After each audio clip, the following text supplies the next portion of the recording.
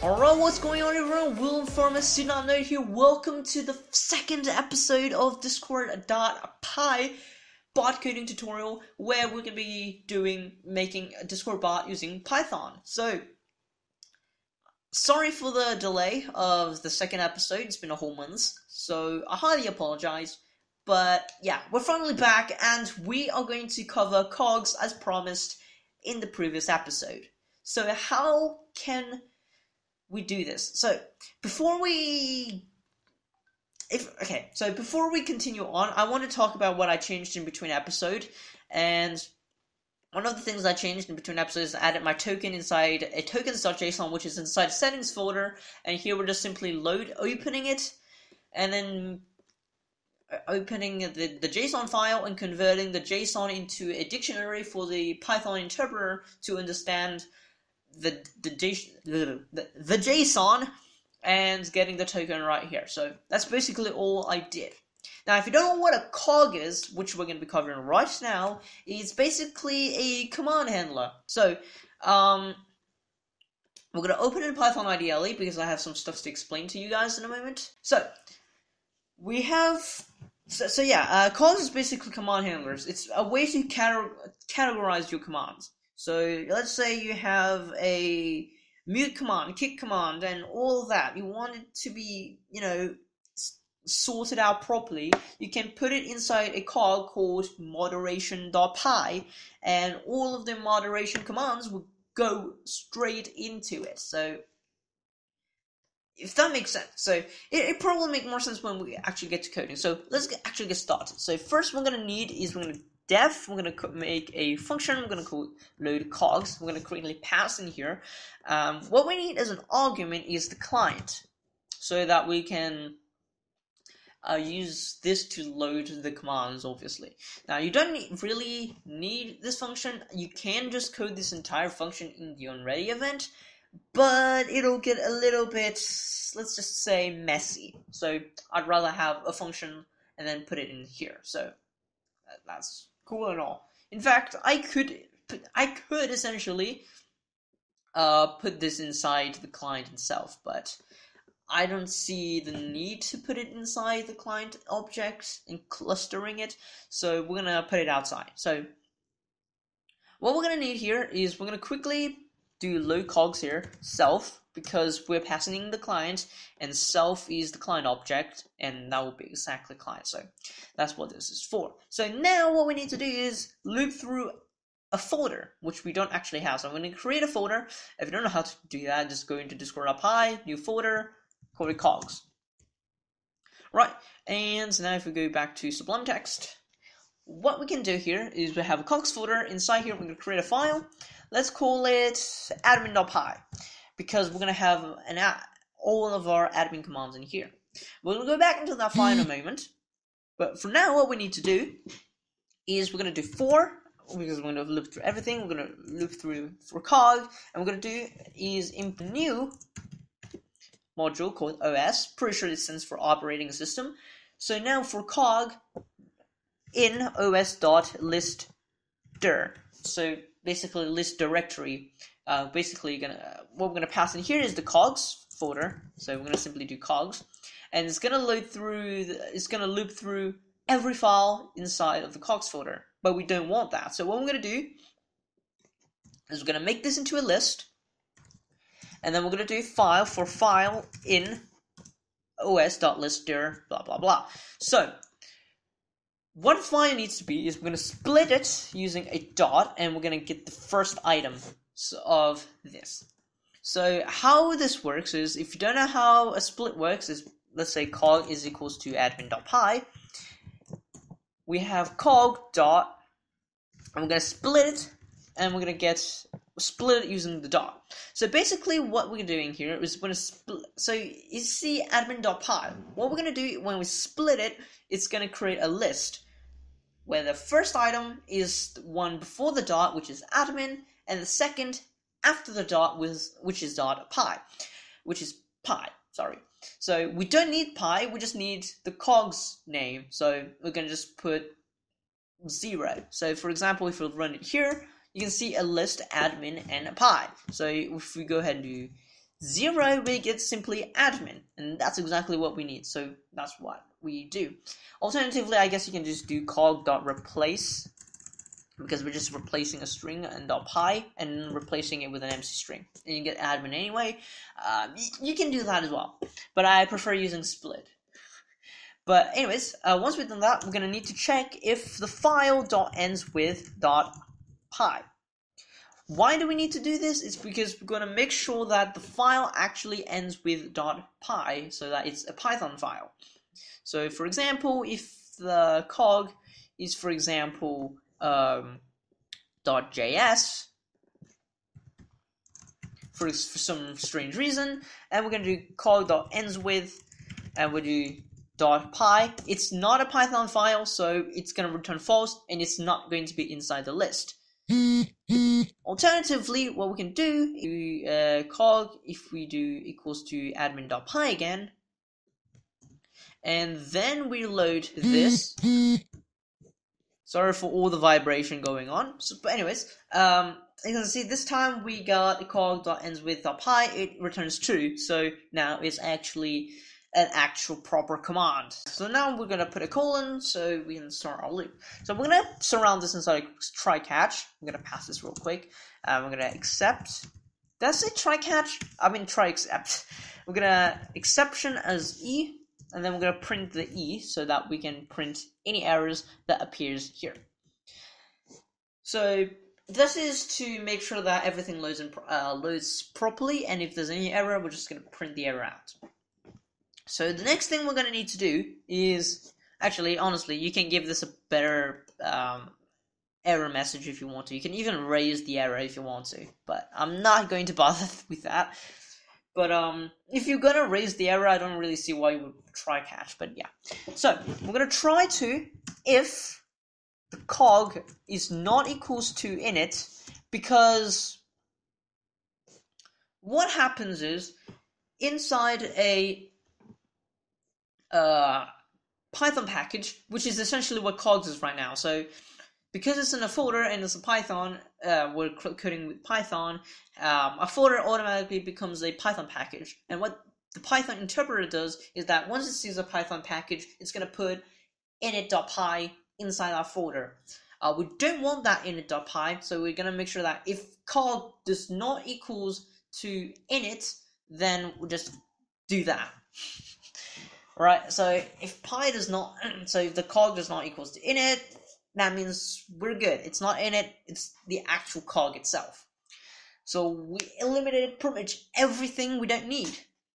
So now we can just simply do client.load underscore extension, and we can just pass in the folder's name, which is cogs, and we're going to pass in cog. Now I can do .format if you want to, but I'm going to use a beautiful f string, so I'm going to simply pass in cog from the for loops variable, and I'm going to put an f here to make it an f string to make everything clean. So if we load the bot right now, we're going to get an error because the admin.py is empty.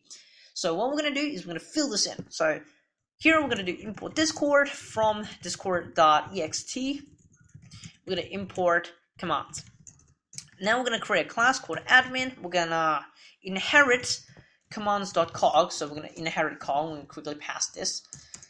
Now, actually, let's code it first. So what this is going to be, it's going to be a constructor. So we're going to need def init.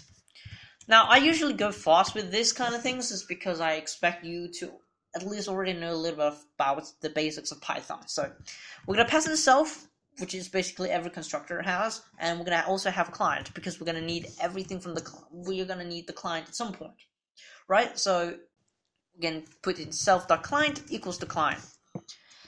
But how is the bot going to know whether we have the client passed in? So that's why we're going to need a new function, which is setup, and we're going to pass in client.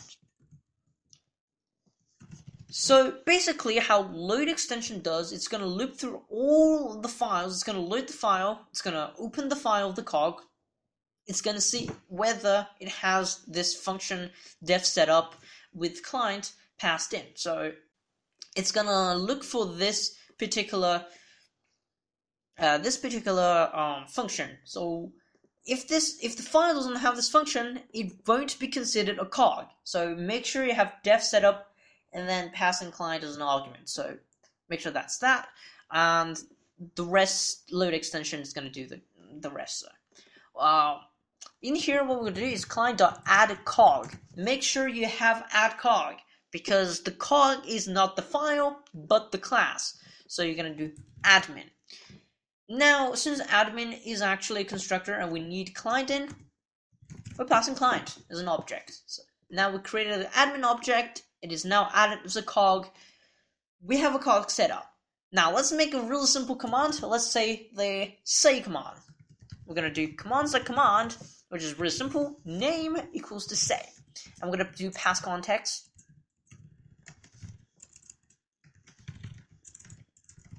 Equals to true. A decorator with commands.command to get the command decorator. Name say, so that the name is basically. So how does the bot know what command it is? This is basically the name of the command, so make sure you have it here. And the prefix is an exclamation mark, and say here right now is the command's name. So we're going to do basically we're going to be doing exclamation mark say to run the command. Now, what pass context is if we go over to here, we have context. The context is really important because we get the message, we get the bot, we get the odds, we get a prefix, we get the command, we get even the send function or method. It's a coroutine, meaning you have to await it. But yeah, the context is something really important. I think you can get away with that passing in the context. I'm not entirely sure, I never tried, but you can experiment with it. But I'll always have pass context in there just in case. So commands.command. So if we actually go to here, we go to commands, I believe. So commands.command, yep, you have name, which is none, so no command whatsoever. CLS attributes. The attributes, you can have a lot of attributes. This didn't actually list any of the attributes. You can have descriptions, you can have usage, aliases, and all of that. So you basically don't need to code extra things. It's already there for you. That's why Discord.py is so good. And I prefer doing this with a Discord.js now. So yeah, you can, if you want this to have an alias, you can feel free to do aliases equals to an array, and then we can say announce, because we're technically announcing something. So yeah, you can do that. So it's pretty cool. So make sure the alias isn't actually a list. So there's that. So next we're going to do async def. We're going to put it say. You can put whatever you want to as the function name, as long as it doesn't repeat itself. You can do def say, and I'm going to go name equals, wow, no, not name, so sorry, self. Because this is a function, and we're going to pass in self because this is a function inside a class. We're going to pass in self always. The first argument is always self. The second argument is always context. And we're going to add a star, meaning anything after this would be a positional, a non-positional argument. So now we're going to say message, or let's just message. So basically, what this is going to say is going to say, let's say we use this command say, we'll say hello world. What it's going to do, it's going to assign message equals to hello world. This is basically what's going to happen, and it's because this is no longer positional. If you guys don't know much about this kind of things, I'll leave a link in the description to the Python documentation or something along the lines with a good article about how this asterisk star works with positional arguments. Just to clarify things a little bit more. So yeah. So now what we're gonna do is we'll obviously want to get the message. So what we're gonna do is we're gonna await ctx.message.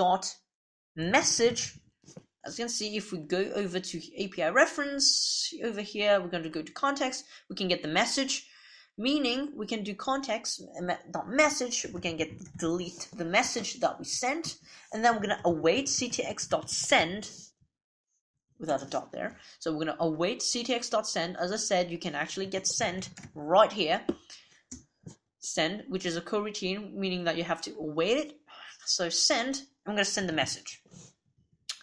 You're done. The command is done. You have the say command. We can run the command now. Let's go to discord.py. Let's run main.py and wait for it to load. And bot is ready. So if we go over to our Discord here, general tuts or general tutorial, we're going to say, and we're going to do hello world. You can see the bot now returns hello world, just like that. Now, just bear in mind, you will actually, if you do this, your bot will error, because you need to handle all the errors yourself. There are two ways to handle the errors. One being adding non here, so then you can check if message is non, return something. A second way to do that is to have say.error, and you handle say.error, and then you handle the error outside. But we're not going to cover error handling for this episode. We've gone 17 minutes into this, but I'm probably going to cut it out a little bit. But yeah, so